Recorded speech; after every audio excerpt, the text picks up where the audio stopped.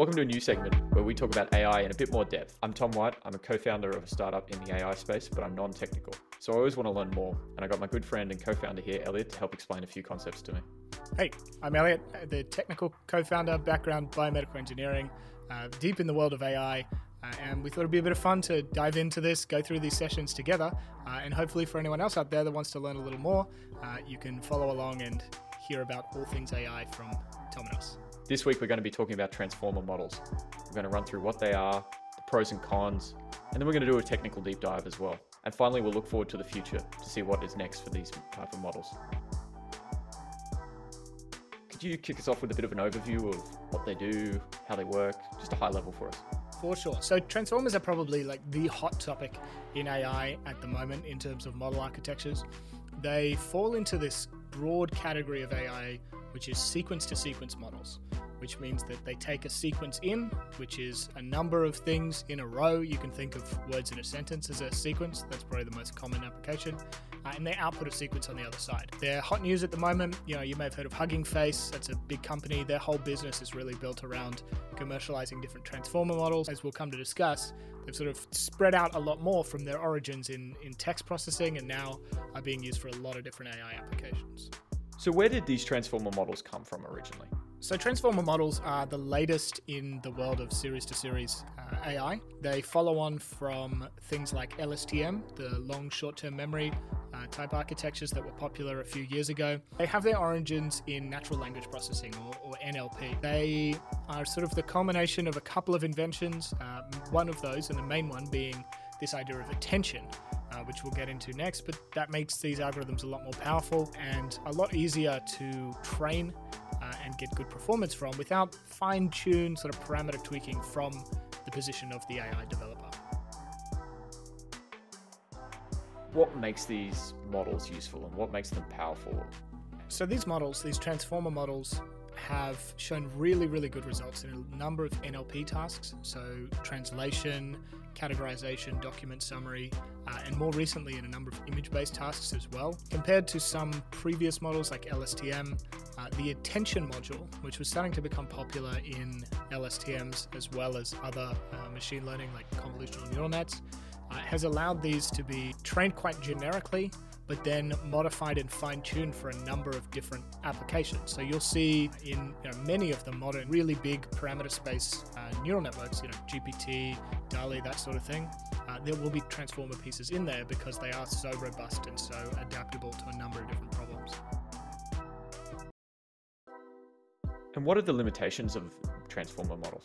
So by their nature, transformer models are sequence-to-sequence, which means for them to be useful, they need to have a problem that can be categorized as a sequence. Originally, that was easy in fields like text.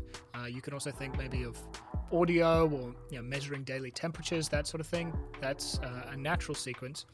Some of the limitations which are now being overcome is that traditional problems aren't always in sequence form. So if you have a picture of a cat and a dog and you want to try and classify it, you have to come up with an inventive way to take that picture of a cat, turn it into a sequence, and then predict a different sequence that can then be used as a label for that image. We've seen a lot of work over the last maybe 3 to 5 years changing problems into that problem domain. But if you have a brand new problem that doesn't have an existing sort of transformer setup, you do have to do that additional step of representing it as a sequence-to-sequence problem. So there's limitations of representing items as a sequence-to-sequence problem, but are there also limitations within sequences that might be more sporadic or might be less consistent? Yeah, that's a really good point. Many of these sequences that we get in, they're sort of what we call uniformly sampled, which means that every word is one word, one word, one word, one word, one word. You're not suddenly taking the first word, the 10th word, the 50th word. And for a lot of problems, that's okay. Some problems in, say, the health domain, which we work in quite extensively, that doesn't fit so well. Patients might, say, get their blood test. They might get it in January 1 year, get a follow-up test in April, then not get tested for 3 years. And without some clever engineering, we really can't just out of the box use sequence-to-sequence models there. There are some extra steps within these transformer models that take the data and couple it with a second piece of data, which is called a positional context or positional encoding. And that allows you to overcome some of this, but really, if it's very sporadic data or sparsely sampled data, you're likely going to have to do some interpolation or some further steps to get it in a state where this type of model can be really useful. I've also heard that these models require a lot of training to get up and running. Is this a cold start problem of once it's up and running, we're fine with transformer models, or every time you create a transformer model, do you have to start with a large amount of data? So you're right in that they do need a lot of data. There's a lot of parameters to be tuned. But what we can benefit from is training these models on sort of broad data sets and broad problems, and then fine-tuning them for specific problems. So, let's take Hugging Face as an example again. They have transformer model implementations that you could train from scratch, but you can also get a pre-trained model. So if you're doing a image to text or a text to image type problem, you can get one that's pre-trained on some quite large databases, and then potentially use that to fine-tune to the problem that you have at hand. So that's one way to get around the need for so much data. So let's jump into a little bit of the technical aspects of it. A big concept within this seems to be attention. Could you explain that and what the innovation around attention is in this? It's quite a complex topic, but I'll give you the high levels of what attention is. Neural networks, and especially sequence models, they need some way of saying, okay, how does one thing relate to another thing? So words next to each other, how do they matter? And also, words earlier in the sentence, how do they matter? Let me try and give you an example. If you put a negative at the start of a sentence, so if you say, nobody came to my birthday party and gave me a lot of presents. And so there's a lot of similarities in the way that you would train those models. One thing, this is less in the text world, but more in other problems, is that these models often benefit from being able to be trained unsupervised as a form of pre-training. So what I mean by that is, human language is quite well structured. And if you just have a number of sentences, let's say in English, and you want to start to train these models to get a bit of an understanding of the English language, but don't have, say, a classification data set ready to go, you can do unsupervised learning. So what you might do in that case is you might randomly pick a word in the sentence and remove it, replace it with a sort of question mark, and train the model to try and predict what the missing word is. So it feeds in, let's take the sentence that I see here on my screen. What problem were they created to solve?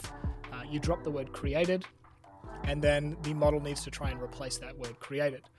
And this has a lot of benefits in that, we can take the huge amounts of publicly available, unstructured, unlabeled data and use that to pre-train models. Recently, as people have adapted transformers to image-based settings, we can now start to do that same sort of pre-training, which is becoming pretty powerful and really helpful to allow us to get a quite accurate model without as much labeled data as we previously needed. So let's look forward now. Are we just scratching the surface with these models, or are they already peaked and we're eking everything we can from them? In the early days, there are a lot of applications that don't yet have transformer-based solutions, and people are certainly working on that space.